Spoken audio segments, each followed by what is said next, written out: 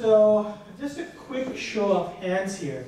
How many of you in this room are an owner / operator of a data center? So I count 4, 5. How many of you are a data center end user? Like end user as in like you rent space at a co-location. I got 1. I have a business card for you. And how many in here use data centers overall somewhere in their value chain? That should be everybody. So if you're not, your name's probably Fred Flintstone. Data centers today look a specific way. What we're talking about right now is what is it going to look like in 2030 or so. Now, before we launch into that, I'm going to do a little bit of shameless self-promotion. So talk a little bit about CIRC, the Computing Infrastructure Research Center, which is upstairs. And if you got the chance to take the tour today? Cool. If you did not, catch me after this, I'll give you another one. CIRC has been upstairs for about 3 years now. We are Canada's only data center focused research facility. We are one about 3 or so in the world. So kind of unique facilities. We have a lab, which is a data center. So you can do experiments on configurations of mission critical facilities in a non-mission critical environment, which is not easy to have. The way we work is also kind of unique. We work in collaboration with the private sector in ways that would help drive innovation and build new products so as to move the industry forward. And that's something McMaster is well known for doing. So we have here Dr. John Preston, who's sitting over there, who's, if you want to talk more about McMaster's contributions to doing industrial collaborations, he can probably talk about 12 hours on that. You want to go? Okay. So that being said, for the rest of the presentation, there's a warning. I'm trying to predict the future here. This is the data center of 2030. So take what I say with a grain of salt. Don't hold me to it. This is, again, predicting the future. Okay, now with that out of the way, let's take a look at this diagram. I'm going to let it sink in for a second. What do we see here? This, the way I like to look at it, is how the internet has evolved as a metric, not a metric, with the progression of time. So I don't have a laser pointer. I guess I could use my mouse pointer. Well, I'll try to point with my finger, organic pointer. So if you start from the lower left end of the spectrum, the most archaic applications of networks of computers was messaging, the World Wide Web, message boards, etc. They have a big latency tolerance. Like nobody here really cares if you take like 10 seconds to receive an email or receive an update in a message board. But as you move further and further towards the upper right corner, you would see our bandwidth tolerance for applications is going up, and our latency tolerance for applications are going down. All the way to, this is roughly what 5G has promised us, a latency of 1 millisecond and a bandwidth which is, a 5G bandwidth is not so much of a challenge. The latency is what's going to hold a lot of people back. So most of the 5G networks that are being implemented right now, they're being labeled as 5G evolution because they don't really bring the latency into the picture yet. They're more dealing with the bandwidth. But even beyond that, so if you look beyond that, there are some applications out there right now that have latency tolerances less than 1 millisecond. That's what's going to be required to power the internet of the future. So to summarize, I like to summarize things, make things simple, because I don't like thinking too much. What would the future of the internet look like? It's going to have to support things in a way that we can have more for less money. So we want more compute, and we want it faster. Very standard human characteristic. We're getting more and more greedy every day. So we want more of compute, and we want it faster. So we have to reduce the cost of compute, the overall cost of compute, the overall cost of building and operating a data center.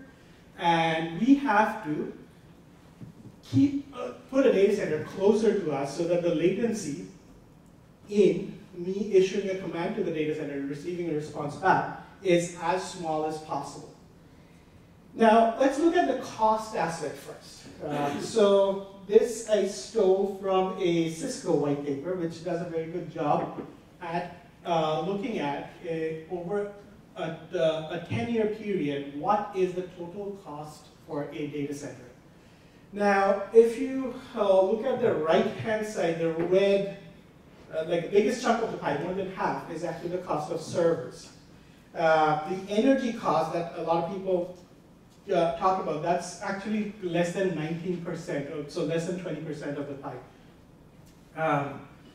Can we make this, so the lowest, intuitively the lowest hanging fruit to make compute cheaper would be to make servers either cheaper themselves or better at crunching numbers. And this is where we've had a few sessions today talking about GPUs, application-specific ICs, FPGAs, etc. This is again a very cool study that kind of compares a CPU versus GPU. What is the capital cost? And this is measured in dollars per flop or dollars per gigaflop over here. You can see that having one GPU per CPU in your computing mix almost makes your capital cost for a server, like reduces it by 75% or more. So we can probably make a projection from here. As we go into the future, general purpose CPUs are probably going to be used less and less.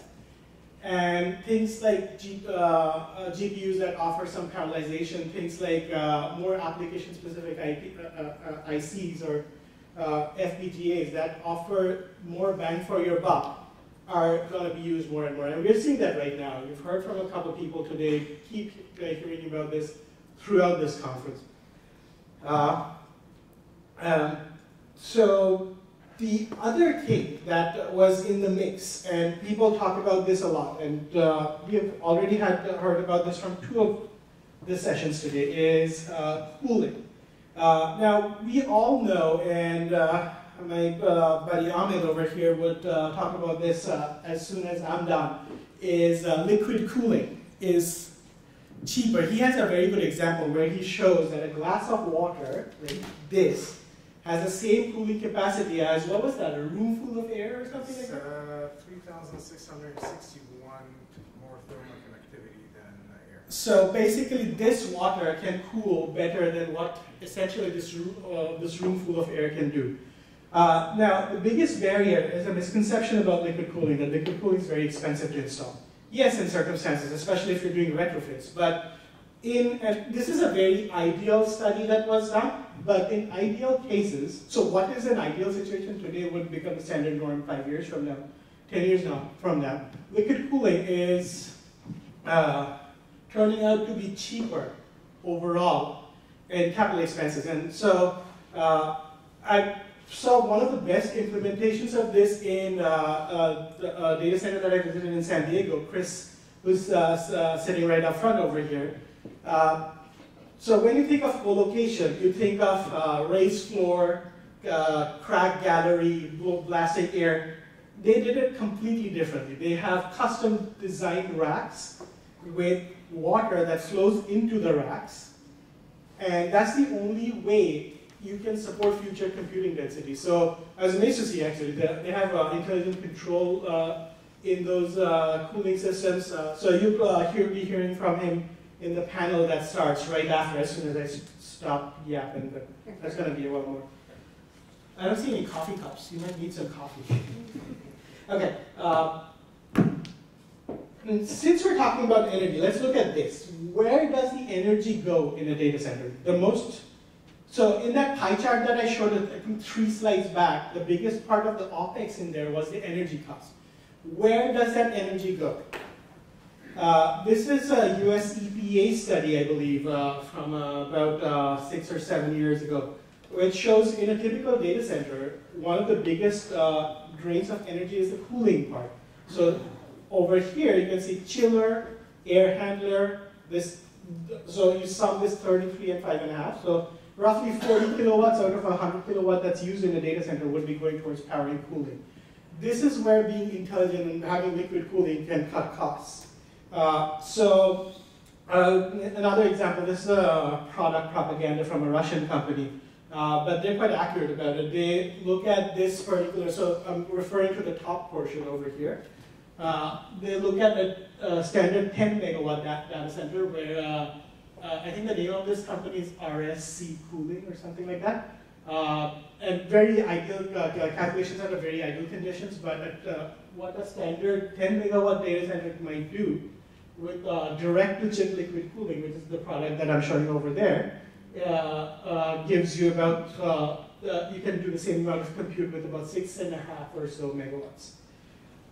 The table below is even more interesting. I've cobbled this data from a bunch of white papers. A large chunk of it comes from one that was published by Rittal a few years ago. And then I did some calculations to come up with a cost per year, assuming, I think I assumed 10 cents a kilowatt hour for energy or so. And so this shows you the various different technologies out there in the market right now for cooling. And so how many kilowatts per ton of refrigeration is required for cooling using these technologies? And the energy consumed, but in more tangible terms. I look at cost for a year to do that cooling at the rate of 10 cents per kilowatt hour.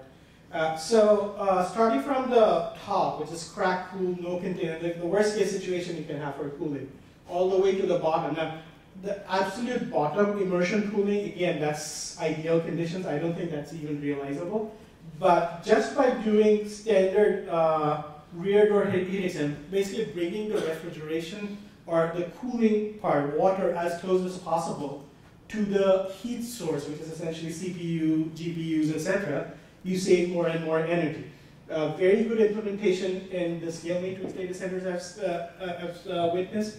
Excellent implementation in anybody out there who's implementing direct-to-chip, although direct-to-chip is not mainstream right now, mainly because of manufacturing constraints, not because of anything wrong in the industry.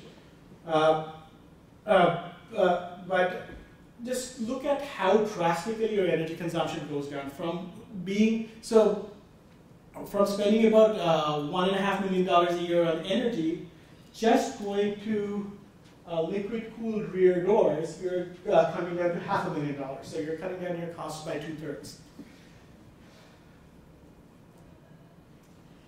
Speaking of OpEx, how I was talking about CPU versus GPU costs per flop in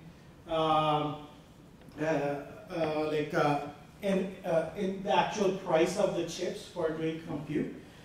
Turns out there's also an energy benefit of using GPUs over CPUs for doing certain kinds of computation. Now, there's again a caveat here. See, the GPUs can only be used to do certain kinds of computation, which our colleague Ian, who had the session prior to this, was talking about.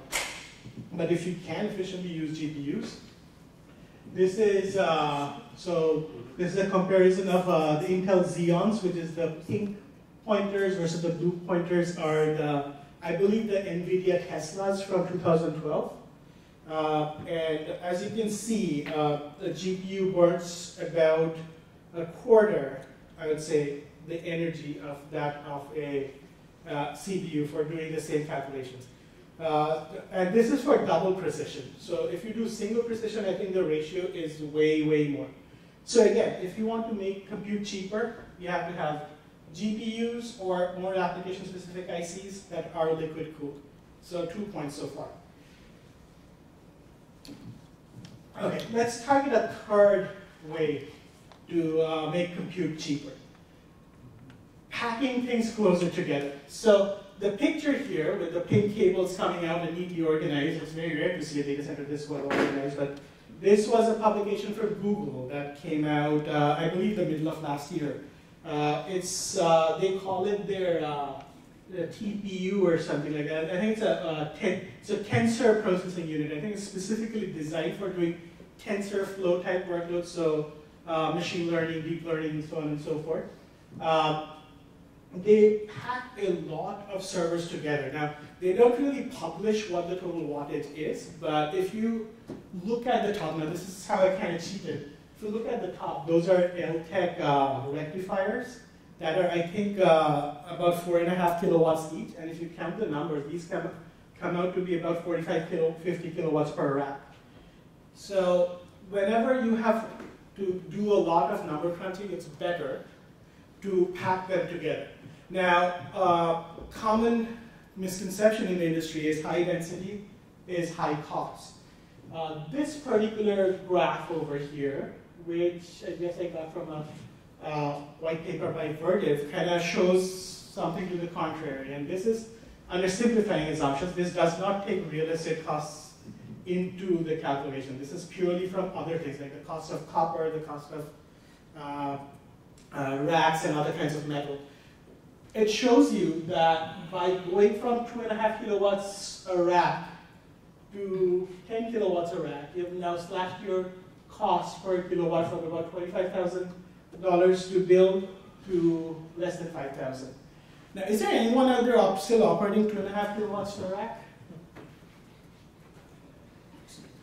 5 kilowatts? 10 kilowatts?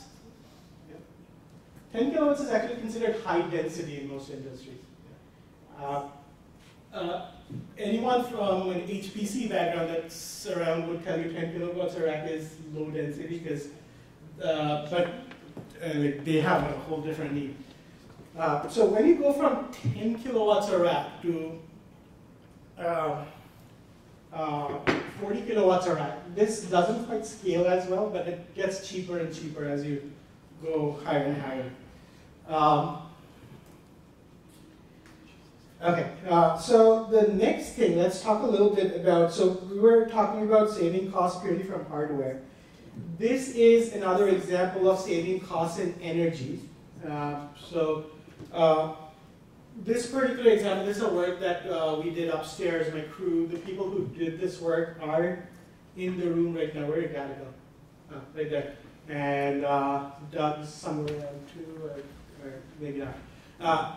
So this basically is an algorithm that we developed that in real time figures out which piece of equipment does a particular job better or more energy efficiently, and distributes workload from an incoming pool that way. And we show in this particular, again, ideal experiment, so realization would probably take 5 years. But using algorithms like this, distributing workload intelligently gives you like an energy benefit, 20 to 30%. This is just shifting workload around. I'm not doing anything other than using a piece of software that understands which pieces of my equipment do better in terms of the energy cost of doing computation and shifts them around. Did I get that right, Gada? Awesome, thank you. Another piece of, another way, again, this was a point that was brought up earlier today, is how do we reduce cost? Maybe by reducing redundancies. A lot of people feel nervous about that because we use redundancies because we want to be more fault tolerant. But this is an active area of research right now. And again, Fernando is somewhere out there lurking. And Gada over there will tell you about this algorithm we have been training for a while, which kind of takes out the need for having redundancies. Not yet, this is still experimental. But instead of having a failover, what this system does is it gives you a heads up. Well, it is intended to give you a heads up like a month in advance that there's something wrong with the system. You better take a look right now. So you don't have to be paranoid about, or paranoid is a bad word, but you don't have to be always cautious and building like 2n redundancies, n plus 1, 2n, 2n plus 2, etc., etc. Kind of takes it's a whole new approach of doing things. But think about it. So this is stuff, again, for the 2030 data center. When you have, instead of having one, like a small number of large data centers that are like megawatts, when you move to, say, tens of thousands, maybe hundreds of thousands of small data centers that are distributed, we can't really afford to have that many of redundant equipment out there. And that's when these technologies are going to take, get their trial by fire and see how they do in the industry. This particular picture kind of explains the next thing I'm going to talk about. Does anyone in the room not know what Amazon Dash is? So it's basically this button. I don't think anyone would. So who in the room uses Amazon Dash? Do you like it? It's functional. I got it from my parents. Do you have it in the washroom by the toilet? Because that would be funny. But the thing is, again, why do we need the edge? Like I was talking about earlier, it's all about latency. So there's a bandwidth cap. Bandwidth cap is what's driving the edge right now. But I think in 10 years or even sooner, the latency tolerances for applications would require more and more compute towards the edge. We can't wait for 2 days for Amazon Prime, or 1 day for Amazon Prime, or 2 hours now for Amazon Prime to show up. Even 2 hours is too much when you're in that situation. So, we can't have a compute located in Los Angeles serve applications to the left of the 10 millisecond band using a server that's located in, say, New York City. Or like, look at the these. I did these numbers a few months back. This is what the standard round trip latency is from these various cities. Obviously, Auckland is in a different planet, and we don't want to worry about that. But if you look at like even the rest of the cities up there are in this continent. So having a data center in Toronto, I can't serve many of these applications on this diagram over here using a data center in Toronto to serve customers or applications in, say, Los Angeles or even Vancouver. To take this even further, if you look at the speed of light, actually last time I gave this talk, someone pointed out I have a calculation error in that 2.6 milliseconds. So it might be 26 or 0.26, I don't know for sure. But the point is, even if there were... I'm clumsy, everybody knows that, especially my colleagues. So even if there was no latencies associated with networking, switching, routing, the actual compute part, and if I had a perfect server that as soon as it received a command was able to compute a response and send it back, the round trip between New York City and Los Angeles by the speed of light is about 2.5 milliseconds. So anything that's 5G grade and above cannot be supported unless you have compute closer to your applications. So the edge is real, that was my point. I don't know why I spent so much time explaining that. So how does this edge look like in the future? Think about it. Right now, we are in the core model. We have a small number of large data centers. The real fault-tolerant data centers, we have to have lots and lots and lots of redundancies built in to have them, make them fault-tolerant. We have 24/7 staffing to make sure we're going to pick up if anything's going wrong. In the future, we would have to automate that, because when, instead of having, having only one data center with, say, 100,000 servers, we now go to 100,000 data centers having one server each. You can't have 24/7 staffing at all of it. So how do we tackle that? So we have to automate several functions. And one of the main things is taking out manual intervention, or having a facilities guy there all the time to take care of things, having people there doing regular maintenance, regular audits, etc. And we've been working a fair bit about this too. So Mohammed, who's sitting right there and staring at his phone and not paying attention, could tell you if you get to him during the next break about using unsupervised learning methods to look at anomalies in data streams collected in real time from various points within a functioning data center, and correlating them with faults and failures and predictors of faults and failures. So he can tell you if something's vibrating funny, that it's going to lead to a failure that's coming very soon. Well, I think I've run out of time a long time ago.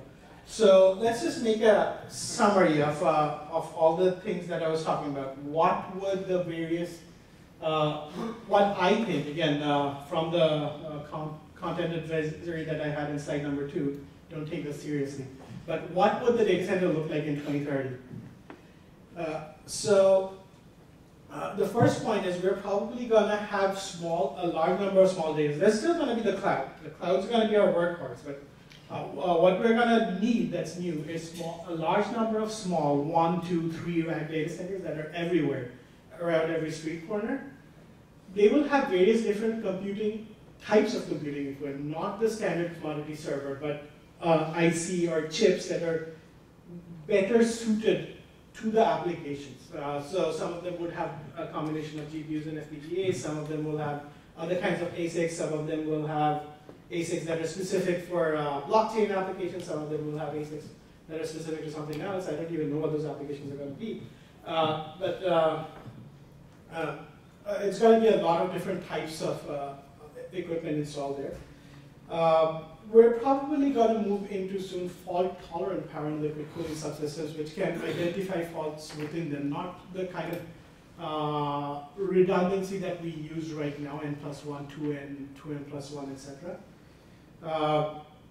We're going to have some kind of intelligence in how workload gets shifted around to save costs, to increase resiliency, and to support what we are starting to call roaming applications. So a roaming application is that one that moves from place to place based on how a user moves or a device moves.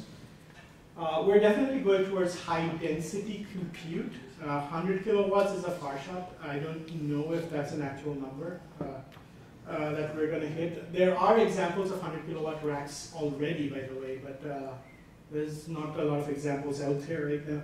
And then there's elements of software control, like having single pane of glass control, etc., etc.